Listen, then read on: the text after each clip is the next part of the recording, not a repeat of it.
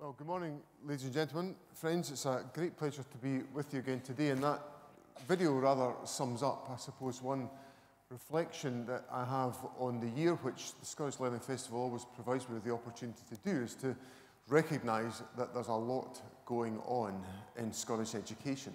And I want to go through some of that with you today and reflect on a couple of things just arising out of the performance we heard this morning from St Mary's Music School, and also some of the comments about Maths Week Scotland, which are obviously featured in the film there.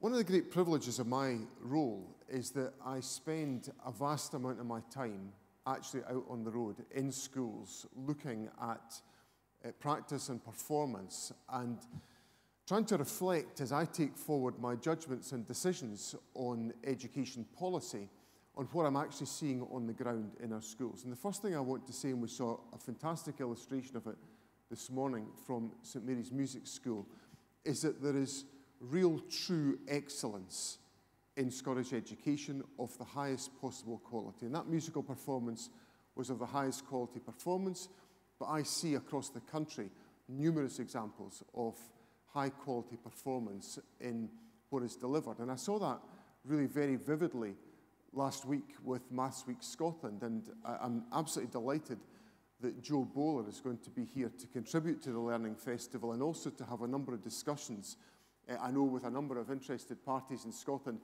about just what we can learn from her work about how we can enhance the support for, the participation in, and the appreciation of, and the love of maths within our curriculum. And I say the love of maths because I had, frankly, one of the most bizarre experiences of my life participating in Maths Week Scotland at a seminar in Edinburgh University last Thursday night, where a presentation was given by Chris Smith, who won the Teacher of the Year award earlier this year in June.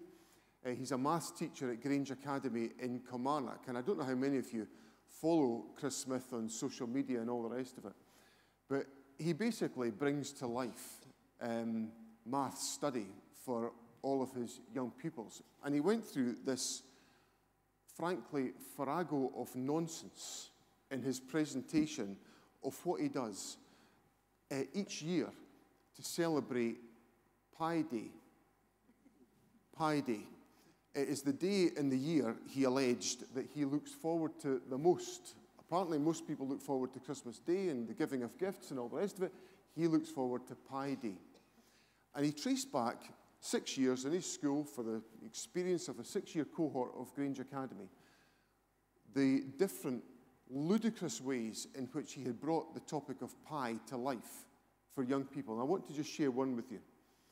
He presented this picture of this clapped-out car that he had, in which the mileometer was very close to 3.14, etc., etc.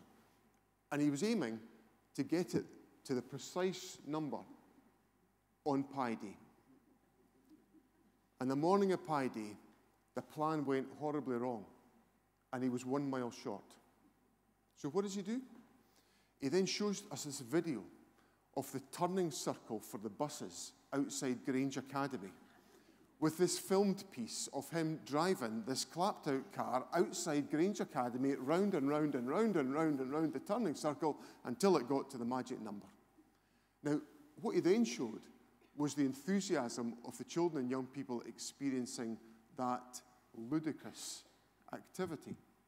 But I bet you they remember Pi Day. They'll never forget Pi Day. And in a sense, that little illustration I used not to suggest that I'm encouraging the teaching profession in Scotland to engage in dangerous driving practices in the turning circles of our schools, simply to illustrate that as an example of how a teacher successfully brought to life learning for his pupils. And as I go around the country, I see a whole variety of different elements of that and that tremendous practice. And I just wanted to reflect on a few of them with you today. The first was a journey I was undertaking in the morning, going to Parliament, as I do 3 days a week, listening to Radio Scotland. It's always a cheerful start to the day for me. Those of you who heard me on the radio would realise how cheerful it was this morning. But listening to the news being announced that St Anthony's Primary School in Renfrewshire had won UK Literacy School of the Year. A tremendous achievement by that primary school, and that's...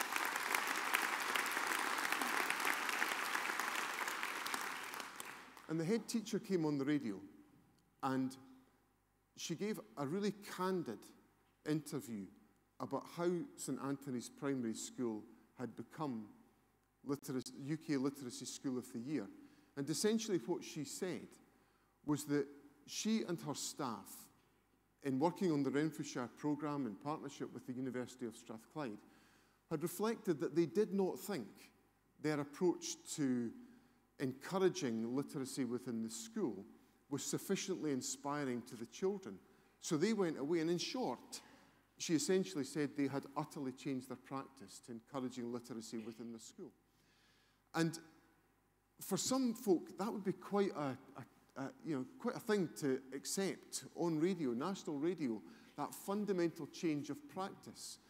But the results of that were so profound. And when you look at what's going on in the Renfrewshire Schools programme in terms of literacy, it's a really exciting illustration of how enhancing professional practice can make a profound difference to the experience of young people in our country. The second illustration was a visit I paid to St Francis Primary School in Dundee, in an area of multiple deprivation. What St Francis Primary School decided to do last year, and they repeated it this year, but with greater gusto, was to put in place a programme over the summer to support some of their most vulnerable children in a combination of play, food, and learning. And what they were able to demonstrate to me with the availability of the data they had between August and December the year before they first introduced this to the year they introduced it, was a profound impact on the learning of these young people as a consequence of that continued sustained engagement with the school system. It was supported by pupil equity funding by St Francis Primary School, but it was a judgment made by the school of what would make the most profound impact on those young people, and then they deployed their skills to make that happen. And the young people had benefited hugely from that imaginative approach taken by St Francis Primary School. In the secondary school sector, I've seen a number of really precious examples of how schools who 5 years ago would freely admit they were wrestling with significant challenges about attendance and exclusion, and I use the word carefully, exclusion, not inclusion, realizing that they had to change their whole approach to try to provide the mechanisms to encourage greater inclusion within the school and to therefore create the opportunities for young people to learn within the secondary school environment. So the greater emphasis, which is very visible in a lot of secondary schools, on the creation of a nurturing and supportive environment. I saw it very vividly at Clydebank High School, where very specific support in a nurturing fashion provided to vulnerable young people had then resulted in much more sustained participation, and then as a consequence, much more sustained achievement by young people as a consequence of their participation. So real reform in the way in which education is being delivered to meet the needs of particular learners in particular situations. And the final illustration I want to share with you is, again, in the secondary sector, but it's about the development of the links that are important between the secondary sector and the world of work. And it struck me, well, I came face to face with it at the Dalbeattie Community Campus down in the southwest of Scotland, in the Fries and Galloway.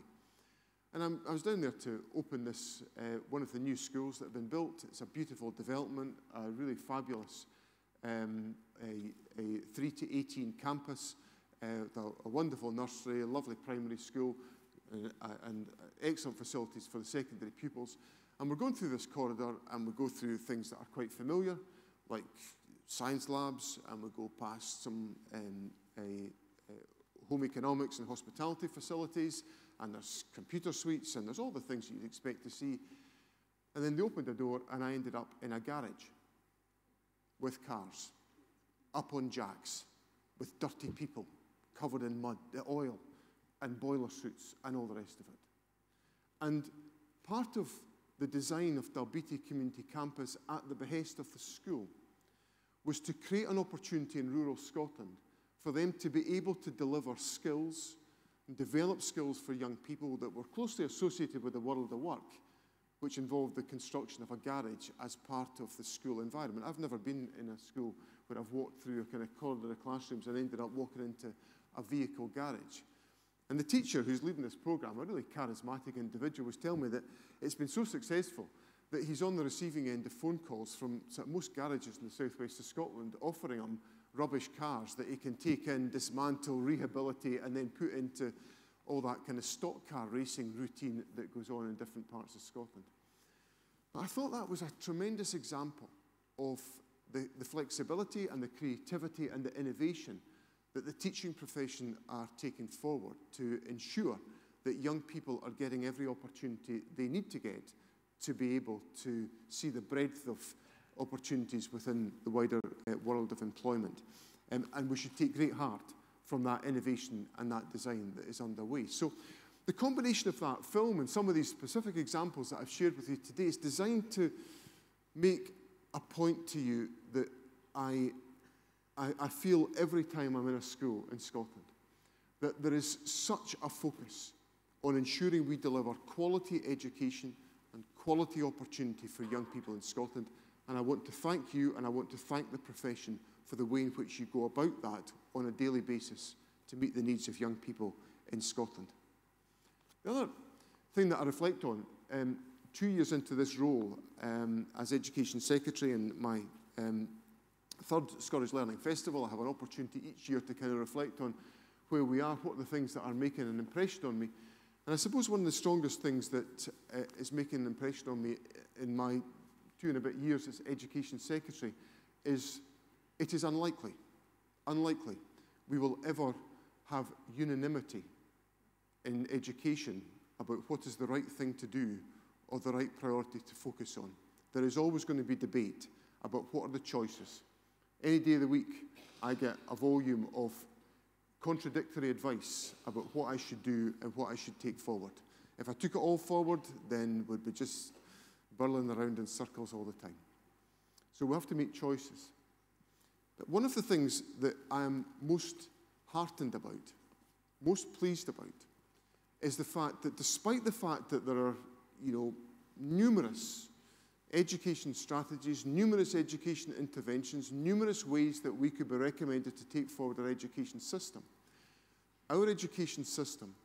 has taken to its heart the focus of government education policy, which is to deliver excellence and equity for all and to close the poverty-related attainment gap in Scottish education. And I want to thank the education system for working with us to focus on that universal priority which matters in transforming the lives of young people in Scotland. So I don't think that our education system as a whole, strategically, is focused in anything other than one clear, simple direction of the desire to close the poverty-related attainment gap and to deliver excellence and equity for all of our young people within Scottish education. That is, for me, absolutely beyond debate. Yes, of course, there'll be a range of tactical discussions and debates that we have, but fundamentally, we should be greatly heartened by that clear strategic direction that has not only just been taken forward by the Scottish Government, but it's been taken forward by our local authorities and it has been taken forward by schools the length and breadth of our country. Albeit in different ways, depending on different circumstances, but fundamentally, that clarity of purpose serves us well. And of course, it's not a direction of travel which is in isolation to the rest of what's going on within government. The video film that preceded me essentially made my point for me, because what it showed was that across, and it really sums up what is in my head every day of the week and my responsibilities right across the Education and Skills Brief, is that we are making an intervention with interventions such as the baby box, 50,000 of them now distributed, or more than 50,000 distributed around the country, a symbol that from the country saying to every child in the country, whatever circumstances you've been born into, here is something that you are receiving and your family are receiving, whoever you are, on an equal basis with every other baby in the country, symbolising the fact that no matter where you have come from, you are in our eyes equal at birth and equal in life. A really powerful illustration of the values of the Scottish education system. So we start it with the baby box. We expand it with support it with the expansion of the health visitor community in Scotland. We develop it with the expansion of early learning and childcare. And I'm delighted that over the last few months we've reached agreement with our local authority partners about the financial arrangements and delivery arrangements for the expansion of early learning and childcare. It will not be straightforward, it will be a challenge, but at least we've agreed on the plan and the resources and the delivery of that agenda. It continues through our school system with the focus, the relentless focus on closing the poverty-related attainment gap and ensuring that every young person is able to fulfil their potential in whatever scenario and circumstance they find themselves. And it works its way into the higher and further education system, where we are widening access to ensure that background is not an impediment to whether or not young people are able to access higher or further education. And it's entrenched by the work that we take forward, illustrated by Dalbeattie Community Campus, about making sure that the connections between our school system and the world of work are as strong as they possibly can be, to make sure that young people can move to positive destinations as a consequence of their participation in education. And then, as a consequence of the programme for government that was announced by the First Minister just a few weeks ago, we are seeing all of that agenda being strengthened with the investment in further resources to support the delivery of effective mental health services and support, particularly in our schools, but also in further and higher education circumstances, meeting or recognising the needs of young people and responding positively to the feedback they have given us through the channels of discussion that we have taken forward with them.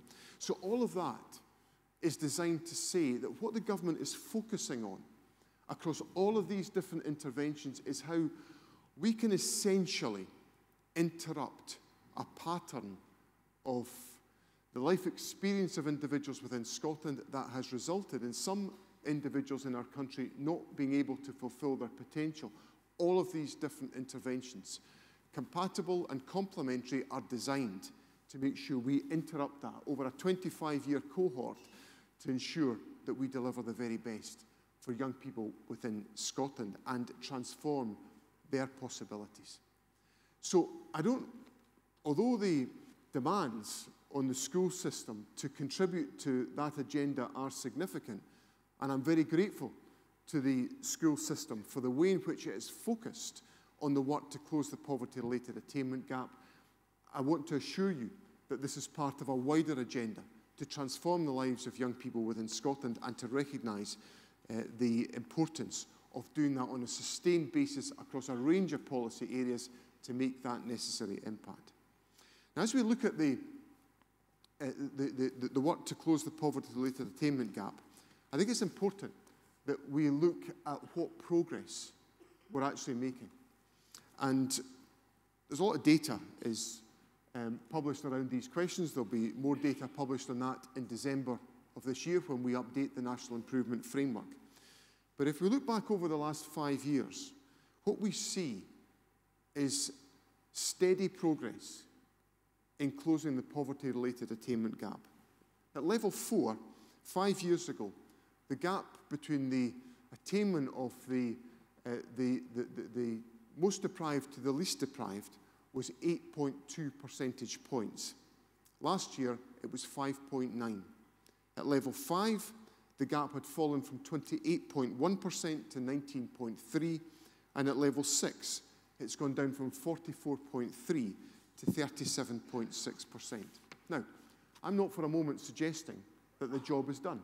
We said it would take us When we set out on this journey in 2015, we said it would take us at least 10 years to close the poverty-related attainment gap, but we should take heart that the data is demonstrating to us that we are making progress in that journey, and that progress has been made because of the excellent work that's gone on within Scottish schools, and we should be proud of what is being achieved there. And a lot of that has been given very sharpened focus by the delivery of the Scottish Attainment Challenge, and we've seen the progress of the Scottish Attainment Challenge since 2015, where in a number of local authorities and individual schools, the very focused injection of additional resources have been successful in supporting the improvement in practice within schools and in assisting the progress of young people. And that's been reinforced more widely with the introduction in 2017-18 of pupil equity funding, which is now extending to 96% of schools around the country.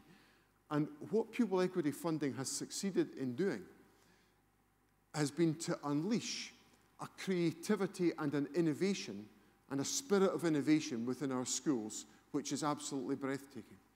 Because schools have been able to utilise, in some cases, some small amounts of resource, in other cases, some very significant amounts of resource to make a profound difference in the educational proposition that's made available to young people within our schools. And as I look around the country, as I look at the different ways in which schools have taken forward pupil equity funding, I'm hugely impressed by the creativity that's been undertaken to ensure that we are able to meet the different and distinctive needs of young people in different parts of the country with different backgrounds and different circumstances. And there shouldn't be a uniform pupil equity funding approach across the country. That is the antithesis of the purpose of pupil equity funding. What it's about is about empowering individual schools to make the decisions that are right for the young people that are presenting themselves in those schools, and to establish, in many cases, much better and greater connections with families and with home life to make sure that progress is made as a consequence. So, on all of that agenda, I think we can take considerable encouragement from the progress that has been made. And indeed, when we invited the International Council of Education Advisors, who are here with us today, and I'm delighted that they're here again to contribute to Scottish education, in their report after 2 years of their work, they essentially said, and I paraphrase lots of deep and wide thinking that the Council gave to us, that by and large we were on the right track and doing broadly the right things. Yes, there'll be individual things that we need to strengthen and improve and reform and revise, and of course I'm listening to that and I have listened to that, but broadly the direction of travel within Scottish education is in the correct direction. So where do we go from here? Well, for me, any successful education system, of all the things we might debate and all the rest of it, fundamentally, a strong education system relies upon the quality of learning and teaching and on the strength of leadership within the education system. And that's leadership right across the system, in classrooms, in schools, in local authorities, in government, across all aspects of our education system. So the importance of investing in learning and teaching and the importance of investing in leadership are central to the agenda that I'm setting out to you today. And there's three areas that I think we need to concentrate on and which I'd encourage you to reflect on as you develop your practice in supporting our strategic objective of closing the poverty-related attainment gap and delivering excellence and equity for all. And the first of those is collaboration. When we invited the OECD to review Scottish education in 2015, they basically said to us we didn't have enough collaboration in our system. So that's why we've encouraged the creation of regional improvement collaboratives. I'm delighted that we now have all 6 of them up and running. There's demonstration stalls through in the exhibition area of each of the improvement collaboratives.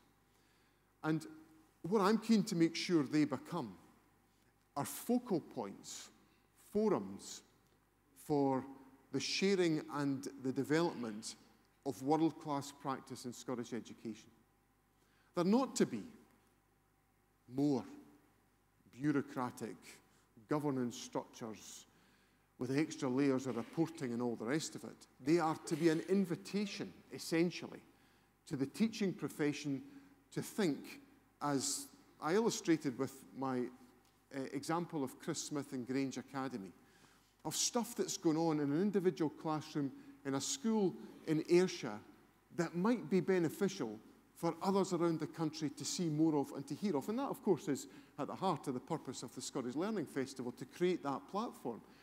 But the Regional Improvement Collaboratives are there to share and to develop the world-class practice we need to make sure Scottish education is successful. And I invite all of you, in whatever role you have in Scottish education, whether you're a head teacher looking out over your staff thinking, I can think of somebody who's doing absolutely world-class work in their classroom, and I want to make sure they're encouraged to get to that Regional Improvement Collaborative and share it with others, or whether you're a classroom teacher thinking, what I'm doing is world-class, and I want more people to hear about it and to get on with doing that. That's the invitation to ensure that that is shared more widely across our education system. So the first thing is that encouragement of greater collaboration, and I have to say, the invitation and the encouragement to collaborate is, I think, more effective now within our system, and there is much more of it happening, but much more of it needs to happen in the period going forward.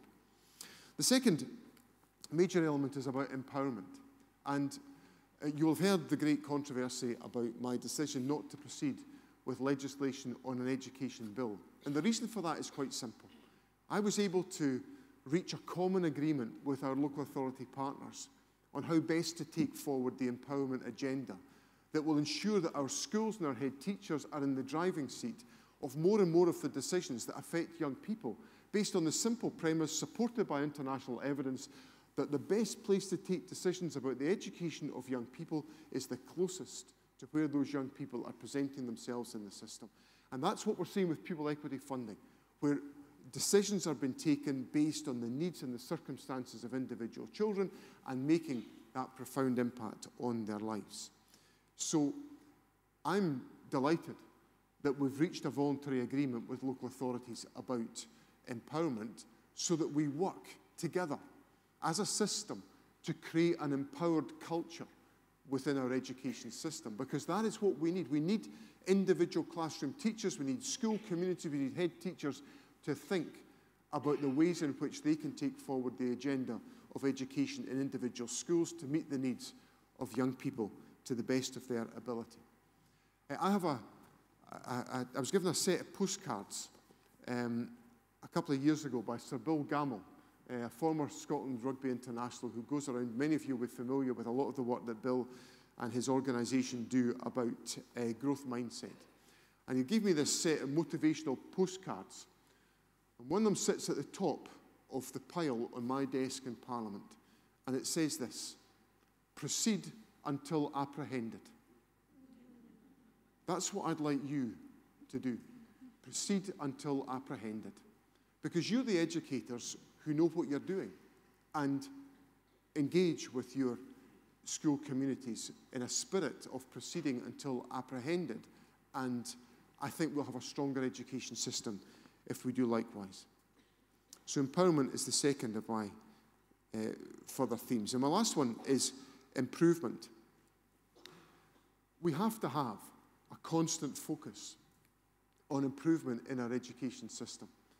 If I go back to my story about the head teacher from St Anthony's Primary School, what she talked about on the radio was a desire to improve, a determination to improve the appreciation of literacy within the school, and the necessity to improve practice to make sure that could come about.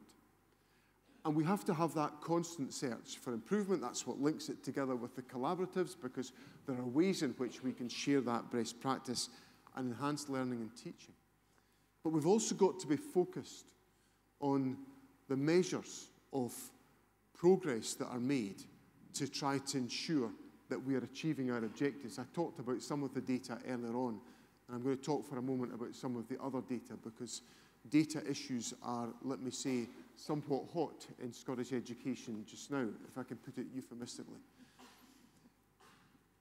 today, one of my regrets about today is that I'm not going to be able to spend the whole day at the Learning Festival, which I would normally do, to take in all of what's going on and to have a chance informally to speak to many members of the profession who are here, because I'm going back to Parliament to take part in a debate about Primary 1 standardised assessments. And I just want to run through why we've got to where we are today.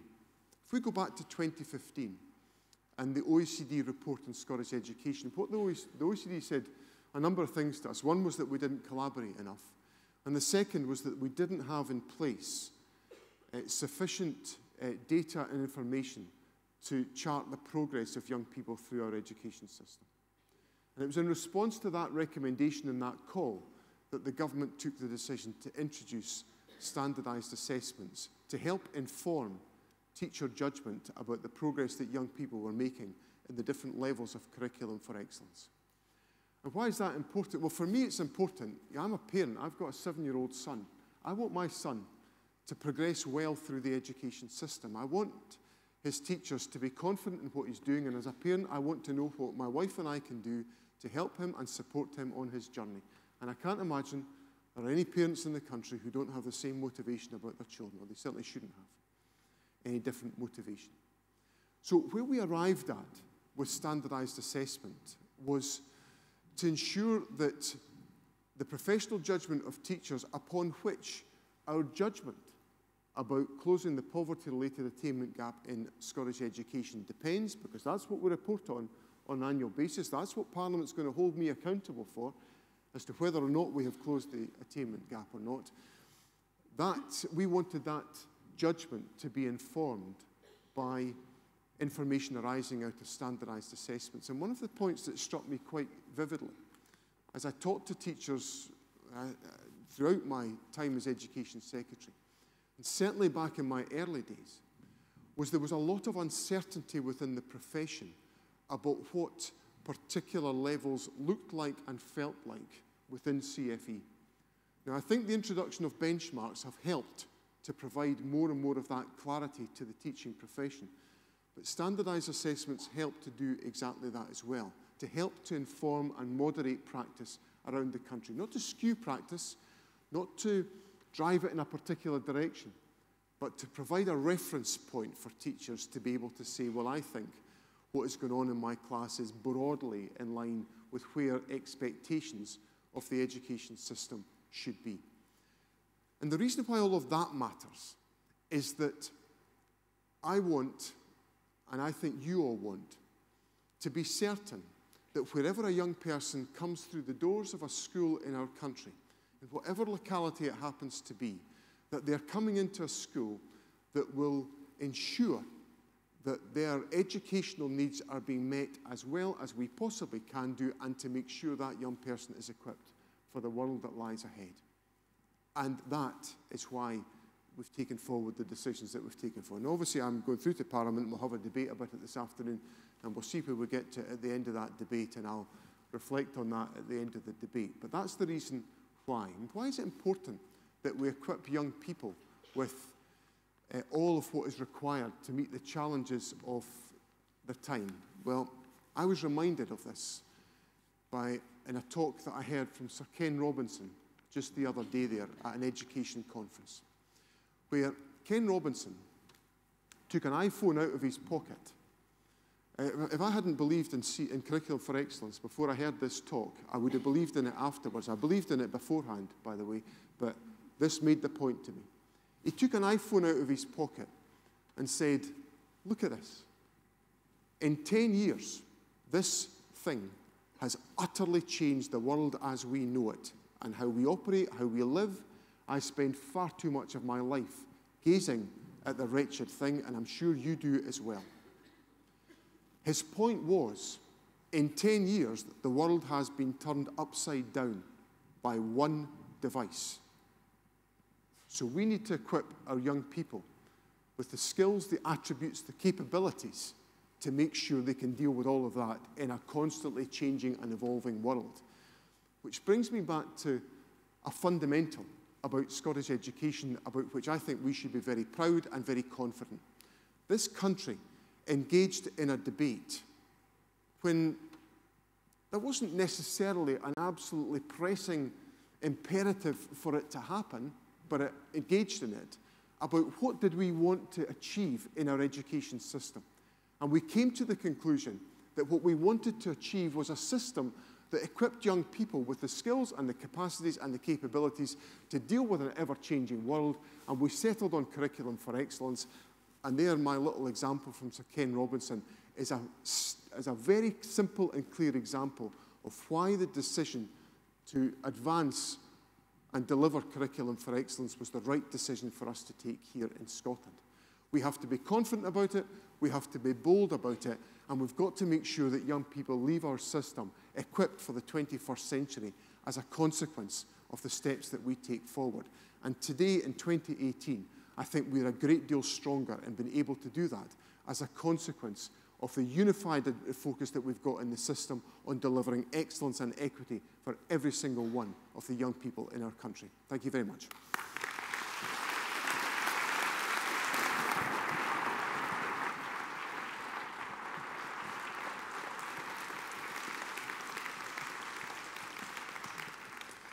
Thank you very much indeed, Mr. Swinney. And as usual, you've set aside some time for us to have a question and answer session. I'm going to start by asking our delegates in the auditorium for some questions, maybe 2 or 3 at a time. Is that, yeah, would that work? Yeah. And for those watching in the rooms elsewhere in the centre, then please, if you have a question, write it down. Please write your name and where you're from with your question, and it will be winged its way to us here on the stage. And similarly, for people here in the auditorium, if you would like to ask a question, if you could raise your hand, we have some mics coming round, and you could let us know who you are and where you're from. So this is your opportunity now to ask some questions. Anything that's happening in education at the moment that you're keen to get a view on, please raise your hand, and we have some mics which will be moved towards you. Oh, we've got a question over this side. Okay, we'll maybe take a group of 2 or 3 questions.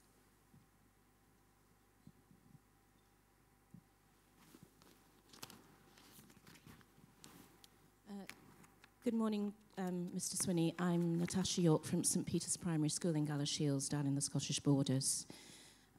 I was interested by your comments about the standardised assessments in P1. I can appreciate your argument about where the basis for that comes from, and that you need rigorous evidence, and that the OECD advised that was advisable. However, speaking as a primary school teacher, my experience of the P1 standardised assessments is that they are not fit for purpose, and that they are actually a huge waste of time and money in the way that they're being enforced in primary schools. And it's not that I have an objection in principle to the idea of standard assessment, but what I'm seeing in practice is that they don't work, they're not suitable, and my colleagues around me that I've talked to, I'm sure, feel exactly the same. And this is, as far as I understand, a widespread feeling in Scottish primary schools. They're simply not fit for purpose. Okay, so, thank you for that point. I do have quite a few questions to get in, and I think you've made your point very clearly. And I'll see if we can take another couple. I think we've got one over here. Yeah.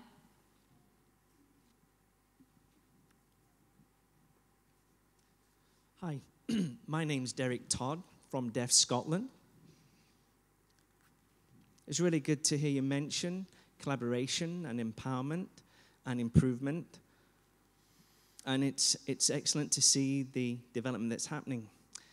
I have 2 concerns that affect deaf children and young people. One is the number of teachers of the deaf. There seems to be a declining number of teachers of the deaf, but an increase in number of deaf children, which means many young deaf children are suffering in not getting the equality of education that they should. Second thing is mental health, access to communication.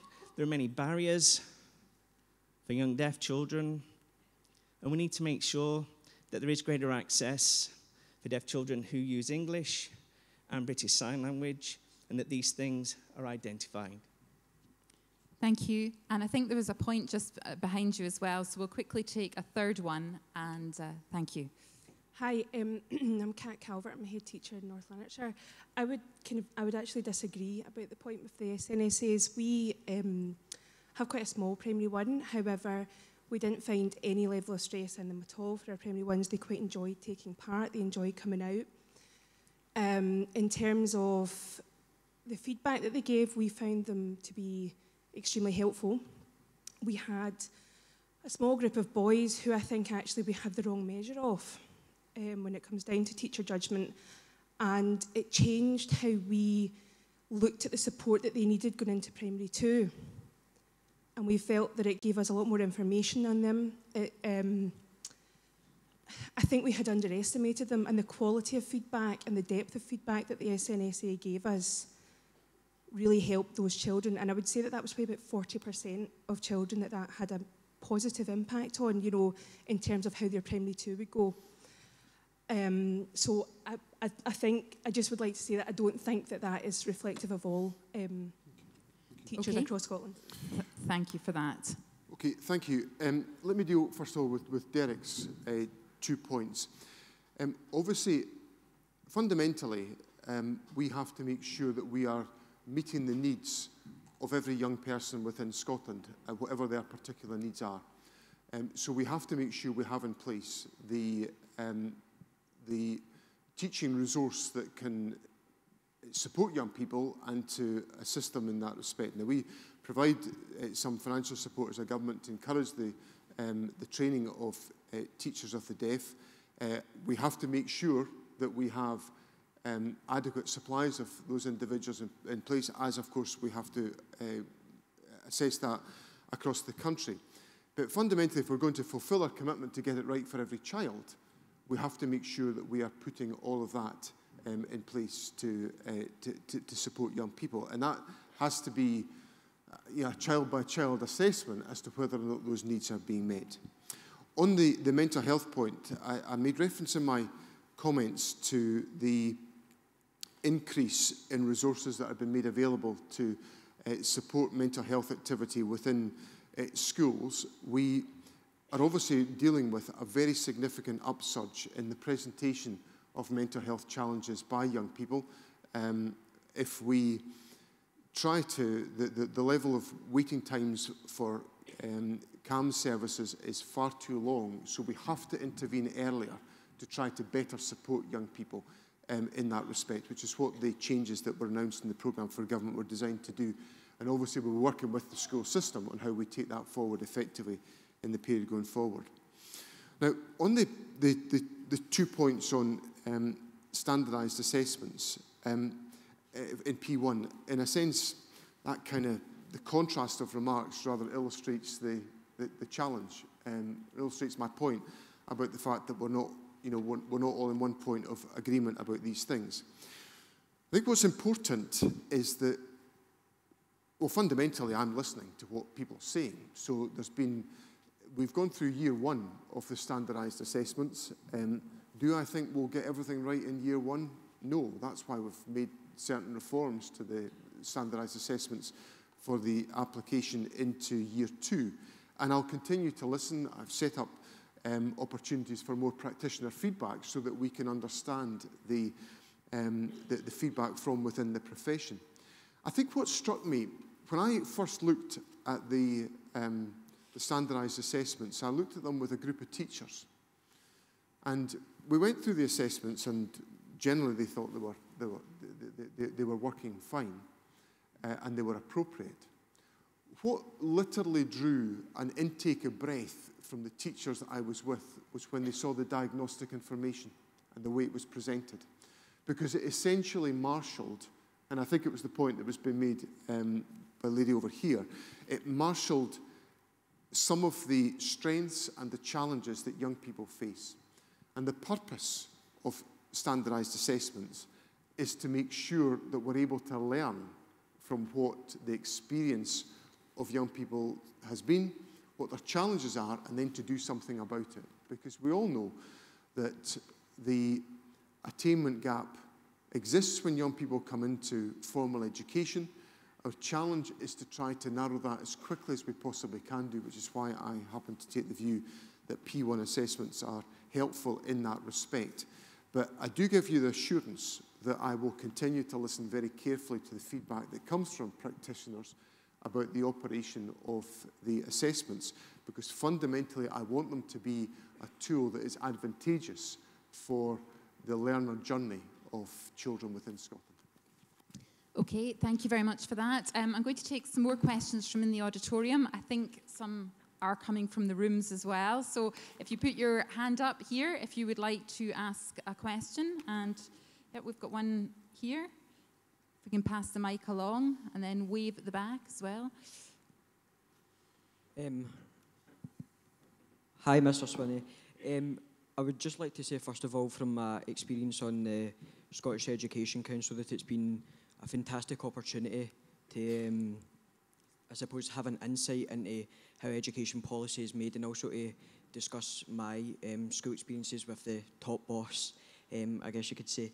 But from being on the council, I'm sure, as you will remember, that I raised concerns about revisions being made to the National 5 qualifications, whereby you removed the unit assessments in a bid to, I suppose, relief workload and stress. And I understand that you say from the decrease in passes from last year, that's natural, but are we actually tackling exam stress overall, because it's still very much evident? Okay, thanks for that question. Any other questions that we can see up the back? There's one over there I saw. Brilliant. Okay, over this side. Thank you. Malcolm Smart, Montrose Academy. Schools and local authorities are really grateful for all of the money that's being invested in schools, but a huge issue for us is recruiting staff and retaining staff. And I just wonder, what are the plans of the Scottish Government to try and increase staffing? Okay, thank you. There's one halfway up at the back there. Well, we could take that one and I'll come to you afterwards. Yeah, okay. Larry Flanagan, EIS.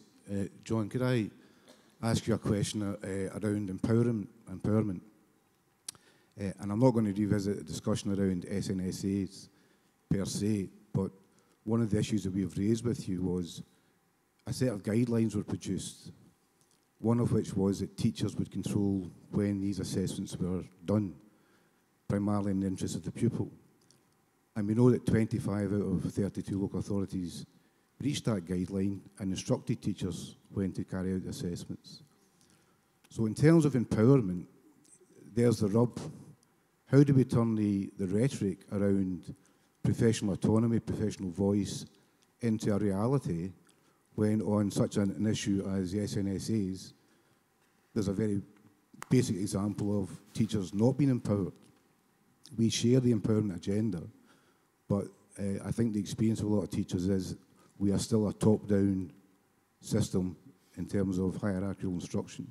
So how do we get past that and actually empower teachers to have professional autonomy, professional voice in the classroom? Okay, thank you for that.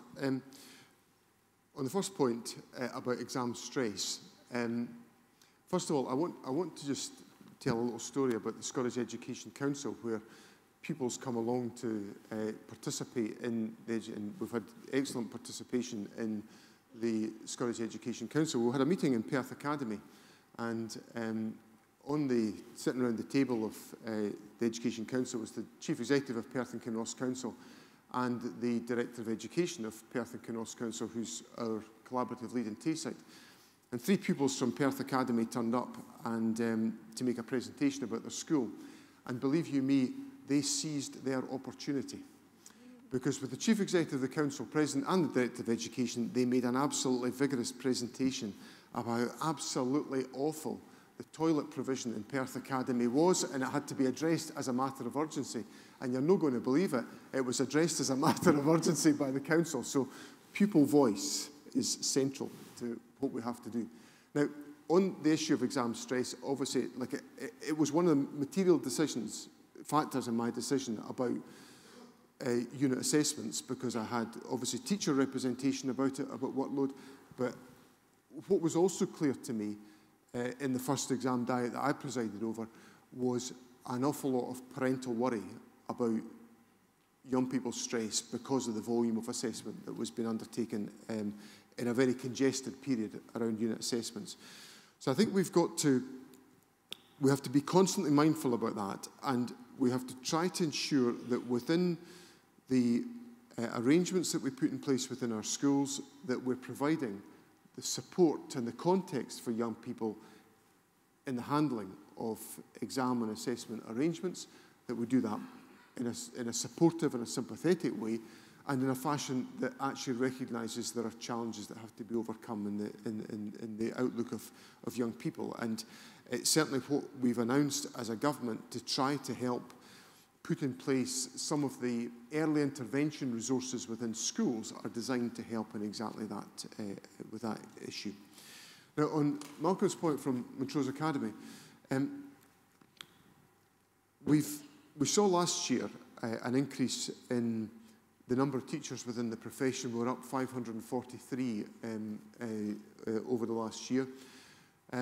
We've expanded the intake into initial teacher education, and we've also designed about another 11, 12 routes into initial teacher education, some of which are very innovative, involving, for example, the University of the Highlands and Islands in distance learning, so that we can try to reach into communities where it's physically impossible and impractical for people who have commitments in rural Scotland to leave those areas to go to some of our initial teacher education schools, to actually get to do their initial teacher education in their own locality, which may also help with the recruitment of teachers into the profession. So there's a whole range of different approaches been taken to do that. So there are a range of measures that we're trying to do to expand the teaching population. I recognise, however, there are other developments we need to take forward. I think we don't have sufficiently good career pathways for teachers in the education system. I think we largely only have one route for progression available, and that is into senior leadership within schools, and that doesn't always suit everybody. And we need to recognise, and this is one of my major priorities about strengthening practice and pedagogy within our schools and specialism within our schools, that we need to create career pathways that are rewarding for subject specialists and for profession specialists. So Moira Bolland is convening a group for me which will essentially work with the professional associations and with members of the profession to design new career pathways which will create routes whereby individuals don't need to go into senior leadership but can develop their career within the classroom and become some of these leading experts in curriculum delivery and design and in specialist teaching approaches around the country. And when I look at what some schools have done with PEF, for example, some schools have invested in literacy or in maths specialists to try to supplement their activity throughout the school, and that's a recognition of the creation of more specialist routes and directions within schooling. I suppose I can't probably proceed much further with this answer without mentioning the issue of pay, which I know is a very live subject. I thought Larry Flanagan was actually going to answer the question before I even got anywhere near it in his contribution, but obviously we're in a pay negotiation which is material to whether the profession is an attractive profession. I don't think people come into teaching for the money, but I can understand how people have got to feel effectively and well remunerated in their professional activity, and we're obviously in a live, active pay negotiation at this time with our local authority partners. So those are some of the things that we're trying to take forward. I think also what would probably help, Malcolm, is if we had a bit more of a positive commentary about Scottish education. And my reason for saying that is that I spend more time in schools than any other person commenting on the education system in Scotland. And I'm prepared to be challenged on that point. I spend much more time in schools than anyone else that offers an opinion about Scottish education. And I don't think The education system that I hear being talked about in Parliament or discussed in the media is the education system that I see when I go in and out of schools in our country, because our schools are excellent and we should be proud of them around the country.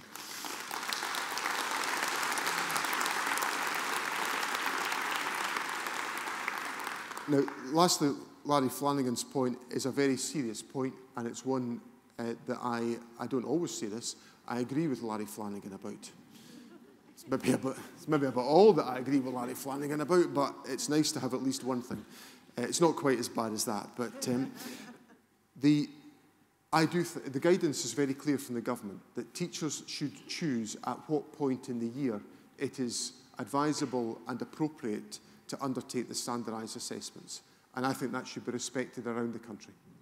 And from the feedback that I've had from the EIS survey, that's one of the material issues that I will pursue in my discussions with local authorities, because if we agree these things, we should follow them up practically on the ground. But there is a deeper point that comes from this, which is about culture. Because it is important that we have a culture of empowerment.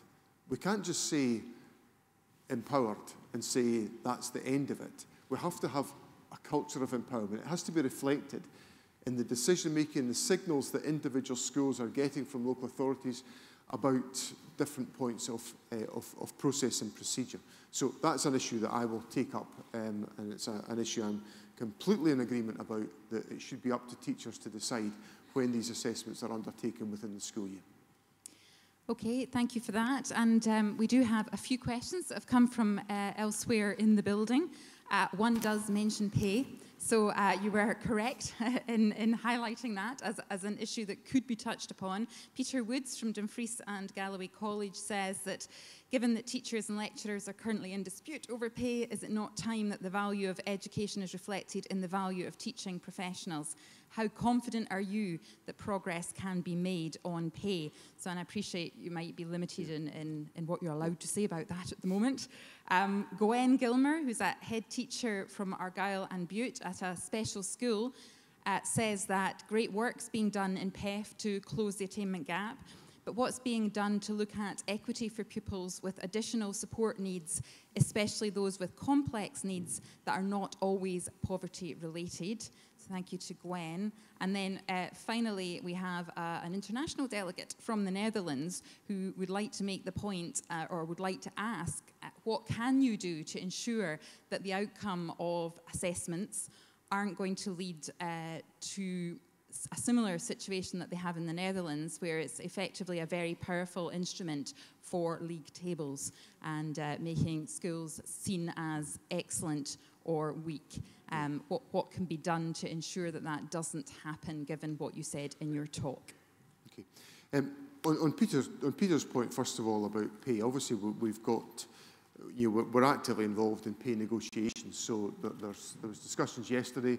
There's more discussions planned on these things between pay as a product of the government, local authorities and the professional associations, equally in the further education sector, which Peter is in, between the Colleges Association and the professional associations. So those talks are underway. Am I confident? Yeah, because I'm very interested in getting to a deal and an agreement. We obviously just have to let these discussions take their course and get to a conclusion as swiftly as we possibly can do. On Gwen's point about the support for pupils with additional support needs, in a sense my answer is quite similar to what I said to Derek a moment ago over here, which is that our system is founded on the concept of getting it right for every child. So we have to ensure that the appropriate assessment of needs is made about every individual child. Now, for the overwhelming majority of young children and young people, their needs will be met within mainstream education. For a large number of young people with special needs, they will also, with support, be able to have their needs met within mainstream education, but we have to be satisfied about that point. We have to be satisfied that the right judgments are being made about the educational setting for young people, and if they are in mainstream education, to make sure that that is they have all the support that is required. And that has to be, as I said to Derek a moment ago, a child-by-child assessment. And then finally, to the delegate from the Netherlands, we've obviously been very clear that we have no interest in league tables. We will not compose them. It's not the purpose of standardised assessment. The purpose of standardised assessment is to help with the moderation of practice and levels around the country, and to ensure that we identify the specific developmental needs of individual young people which may not naturally crystallise in the education process. So the way in which we handle the information and the way we process it is designed to avoid, as far as we possibly can do, the creation of league tables. And I don't think league tables serve anybody whatsoever, because in large parts of our country, young people, and this is where my fundamental view about education is founded. If I think about the young people who are in, I represent a large rural constituency and part of a city as well. Young people in my community don't really have a choice about where they can go to for their schooling, because geography dictates it. It would be impractical in vast parts of Scotland for anyone to have any choice about where they go for their education. So what is the point of league tables in vast parts of Scotland? The important point is making sure that wherever a child walks in the door of a school, they're going into an excellent school. So we're supporting practice and we're supporting the development of learning and teaching. And so that's what, because the existence of a league table is irrelevant to vast parts of the country. What is relevant is what we can do to support the improvement of performance and practice in individual schools to make sure that young people get a world-class education. And that's what I'm focused on. Thank you very much indeed, Mr. Swinney. And I'm conscious of time because there are